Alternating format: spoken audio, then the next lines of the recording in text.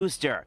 And it may not just be California. We've learned the CDC is reviewing more potential Omicron cases in several other states. What is concerning you about Omicron right now?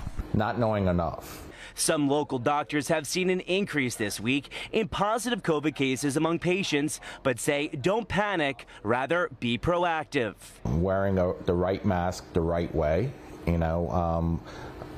being very selective of crowds and large gatherings, trying to stay around other vaccinated people.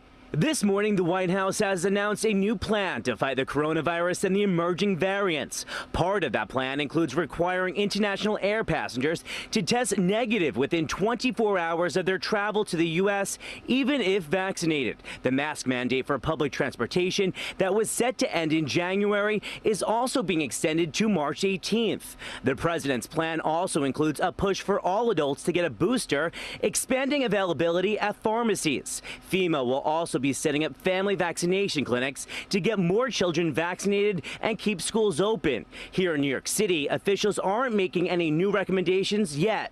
We will, of course, keep New Yorkers posted as the science is elucidated, but right now it's too early to draw very many conclusions.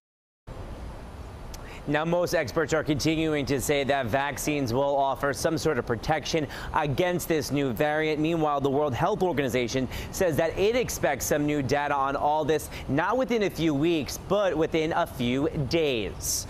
We're live this morning from JFK Airport. John Diaz, CBS 2 News. John, thank you. Now to a commuter alert on the roads and rails. Here's CBS 2's traffic reporter Guy Stanier with the latest. Guy. Thanks, Chris. Taking a live look at the Gowanus Expressway in Brooklyn. Very heavy delays on the northbound side due to an accident at Hamilton Avenue that has 2 lanes closed. Traffic is now backed up to the Verrazano Bridge. And we also have problems on the rails due to an FDNY investigation at 4th Ave 9th Street. G trains are suspended in both directions between Bedford Nostrand Avenues and Church Avenue. Back to you guys. Okay, Guy, thank you. Actor Alec Baldwin opening up about the deadly shooting on the set of the movie Rust. Baldwin gave his account